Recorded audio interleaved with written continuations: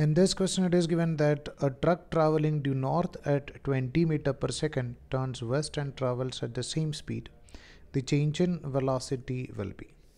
So Rm is to find out what about the value of change in velocity. What is change in velocity? It is always final velocity vector minus initial velocity vector. So truck is traveling due north. Normally we'll take this is nothing but our north direction. This is nothing but south. This is nothing but east. And this is west.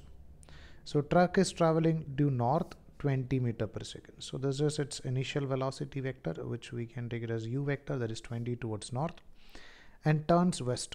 So now it is turned towards west. So this is our final velocity vector, which we can take it as nothing but v vector. The change in velocity, so Rm is to find out v vector minus u vector. So we know that Rm is to find out this 20 vector minus this 20 vector. So we know that v vector minus u vector is v vector plus minus of b vector. So we are just reversing this vector. So this is going to be nothing but 20 vector plus minus of this vector, that is 20 vector. Now we can add these two vectors. So we can go for triangle of vector addition, this vector plus this vector. We are going to get a resultant vector along this direction.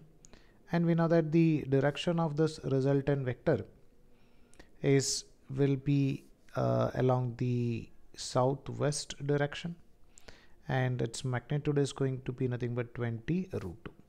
So we are taking it as southwest direction because we can observe that this is the way we take its directions, that is north, south, east and west. Now over here you can observe that the resultant vector is exactly in between the south and west. So we can write the direction is southwest or west south.